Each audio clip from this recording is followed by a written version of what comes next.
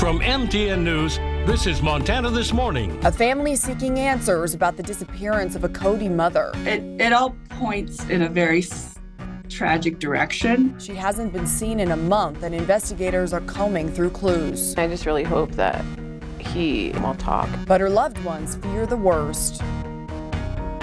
Good morning and welcome to Montana This Morning on this Monday, November 27th. I'm Augusta McDonald. Katie Ferguson's family members are convinced she was murdered. Our Haley Monaco has been digging into this case and joins us now. Good morning, Haley. You talked to Katie's sister and her stepmom. What's the latest on this investigation? Good morning, Augusta. It's been over a month since Ferguson was last seen. Her disappearance is difficult for many to wrap their heads around. Family describes Katie as reliable, funny, and a loving mother to her two young daughters. Katie was a mom. She was a sister, a daughter. She was a really kind person. She had a really kind heart. Just like her kids, they just have like kind souls. We've always just had this bond. But Katie has not been seen or heard from in over a month.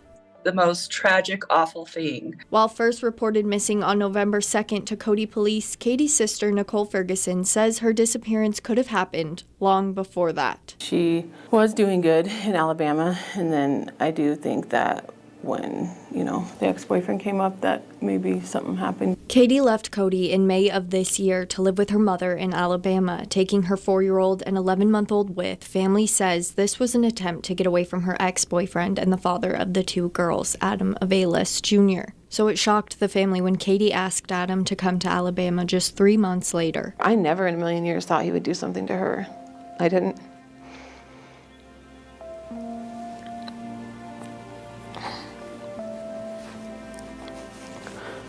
But now, I think he did. And I think it was really bad. Katie, Adam, and their two daughters started driving back to Cody in early October, but only 3 of them made it back. I don't think she's alive. I really don't. Katie was last seen in Arkansas around October 5th, but according to family was not in the car when Adam was pulled over in Texas on the 9th. Then, on November 4th, the Dodge Durango that was driven back was found abandoned in a field near Cody. 2 days later, Nicole watched as police searched the vehicle. Investigators told her they found bullet holes in the passenger door and a large quantity of dried blood inside. Katie's stepmom, Angela Ferguson, is trying to remain hopeful but fears the worst. It all points in a very tragic direction. It's just unfathomable. For now, the family says they are waiting to hear about DNA results from the blood found inside the vehicle. A family left searching for answers. I love her, and I don't want to be negative, but I don't think she's going to come home, but I at least want her to be found. Augusta, Adam Avelis is not charged in relation to Katie's disappearance. We have not confirmed if he is a suspect. We do know he was arrested on November 8th for charges of possession of a controlled substance, unauthorized use of a vehicle, and for a previous warrant. The family is hoping he tells police what he knows about Katie's disappearance. Thank you for reporting on this, Haley. In national headlines this morning, millions of Americans are making a mad dash for home after the long Thanksgiving weekend. However, today's travel will no doubt be less busy than yesterday. Close to 3 million passengers made it through U.S. airports on Sunday, hitting a new record. More than 7,000 flights were delayed and 46 flights were canceled across the country. After today, experts predict 2 relatively slow weeks before travel picks right back up ahead of the Christmas holiday. Good morning, Miller. Happy Monday. You're traveling for Christmas this year, correct? Yeah, we're gonna try to drive it all the way down to Georgia. Do the road trip. Yeah, so we're gonna try to, hopefully the roads will be okay for that. But yeah, a lot of folks gonna be traveling, just coming off of the holiday season. Another holiday season coming in. Yep. So a lot of traveling out there. So fingers are crossed for all of us. Fingers crossed for good travel. Yep. For the holiday. Now, if you're gonna be commuting, especially this morning, but as we get into the afternoon, this evening, and tomorrow morning, if you're around the western foothills, the winds are gonna be a big issue, especially if you drive a high-profile vehicle. So that could be impacting your commute for the next couple of days, so just keep that in mind. I'm sure you're prepared. You know what to do. Let's talk about yesterday. Across the weekend, it was colder than average. We got 35 yesterday, a good, 6 degrees below the normal. Our overnight low, a few degrees below normal as well. Top gusts yesterday of 31 miles an hour. Still going to be breezy around most of the area, but those winds will be definitely whipping around the western foothills. It's been a dry month, and we're in the hole for the month. Still okay for the year. Look at those snow totals, really digging a hole for us, and we Don't have any snow in our forecast here locally. Maybe some snow in the mountains as we get to later in the weekend and across the weekend. Of course, waking up this morning to the Beaver Moon, our November full moon, also known as the frost moon, the freezing moon, the snow moon. It peaked earlier this morning, but still looking good out there. We've got a challenge out this morning. If anybody gets a photo, send it in. We'll try to show it off. It's named for beavers who build their winter dams this time of the year. And it's a great shot there, courtesy of the Stockman weather cam, as it's shining down across Billings. 23 right now at the airport, feels like 8. Winds out the southwest at about 20 miles an hour. It is a cold start this morning, teens and 20s, even some single digits down there in Graybull. But trying to get back to seasonal today, warmer than average for the next couple of days, with some of us trying to hit the 50s. We'll have a complete look at your forecast. Pretty quiet week on the way, really. We'll talk about that coming up. All right, Miller, thank you so much. This morning marks the 4th and final day of an agreed upon temporary ceasefire between Israel and Hamas in exchange for the release of hostages and prisoners. That is, unless both sides can agree to extend that pause. Yesterday, Hamas released a third group of women and children hostages that included a 4-year-old Israeli-American girl. CBS's Naomi Ruckham brings us the latest details. Tearful embraces as hostages freed by Hamas reunited with family members in Israel over the weekend. Sunday, the terror group handed over a third round of hostages, this time as many as 17. Among them was 4-year-old American citizen Abigail Moore-Edan, whose parents were killed during the October 7th attacks. She has family, and we're taking care of her. So don't worry about it, and it's very important to let her be now with the family. In a video message, the young girl's aunt thanked everyone for their support and asked for privacy. The White House says President Biden spoke with Abigail's family by phone yesterday after her release. We will not stop working until every hostage is returned to their loved ones. The president also had a call with Israeli Prime Minister Benjamin Netanyahu. He says he told Biden that he would welcome an extension of the temporary ceasefire in exchange for the release of an additional 10 Israeli hostages per day. Netanyahu also says his country's fight against Hamas will restart in full force once the pause is over. Cheers erupted in the West Bank for another group of 39 Palestinians who were freed from Israeli prisons yesterday. More humanitarian aid trucks are also moving into Gaza as part of the deal, though local residents say it is not enough. The United Nations warns the region could be on the brink of famine. Naomi Ruckham, CBS News.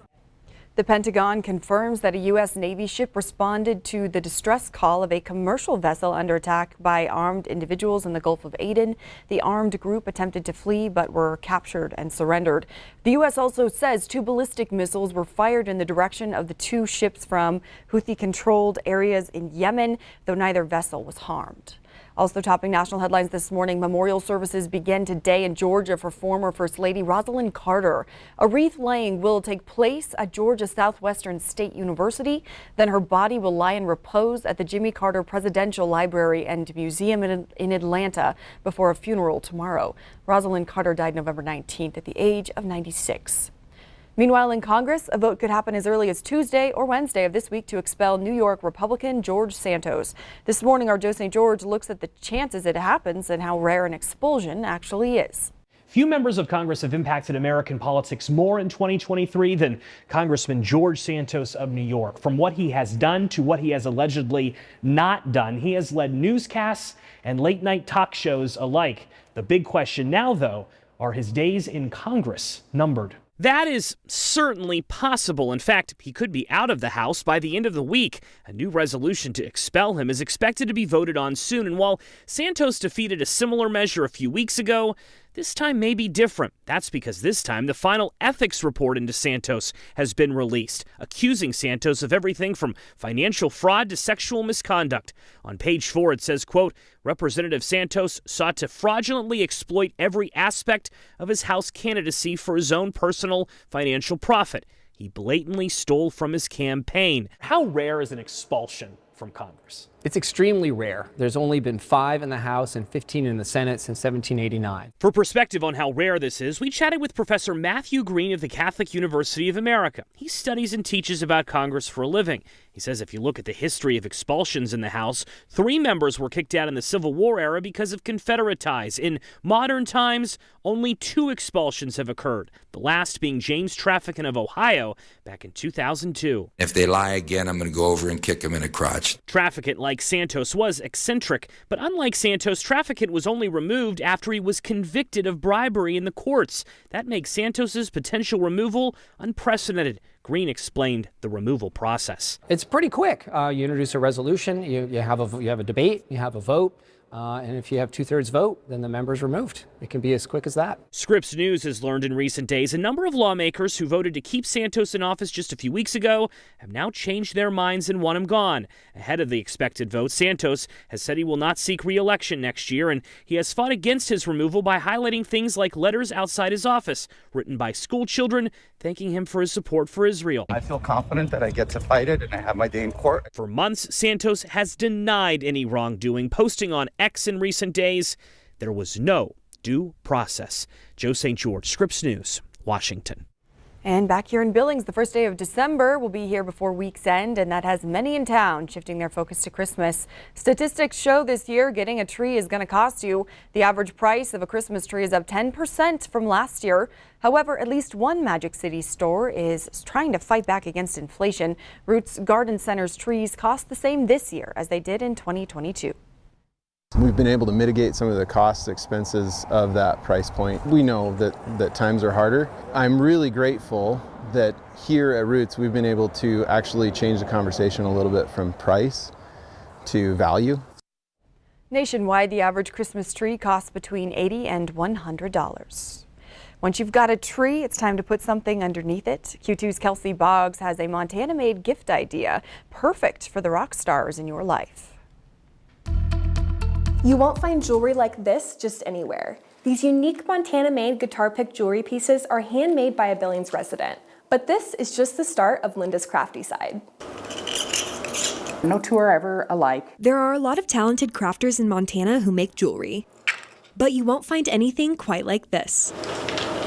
The bracelets I make with the guitar string. That's right. These are bracelets, earrings, and necklaces made with guitar picks and strings. I was looking for something different, and I came across some earrings that were made out of guitar picks. And I thought, oh, that's cool. There's a lot of jewelry makers out there that make beautiful jewelry, but this was something different. Linda Cosby owns Linda's Crafty Side, selling the one-of-a-kind jewelry and crocheted hats. And new stuff every day. I enjoyed being around the public and stuff, so I thought, well, let's just do some craft things. I started with the earrings probably about 4 years ago, and I think I've had the bracelets probably 2 or 3 years now. Prices range from around $10 for earrings and necklaces to around $25 for bracelets. You can mainly find her products inside of the Makers Market on the Billings South Side. But she's also on Facebook and travels to different craft shows and events across the state. But this is just the start. Cosby has big dreams for the future of her business. My goal is to have a camper and a truck so I can go to music festivals. That's the goal, hopefully within the next year or 2. For now, she'll continue selling at her regular spots. Yeah, that was a real popular one. Getting ready for the busy holiday season. It's a great Christmas gift. It's unique, it's fun, and you don't have to play a guitar to enjoy them. For more information on Linda's Crafty Side, visit the full story on our website, ktvq.com. In Billings, Kelsey Boggs, MTN News.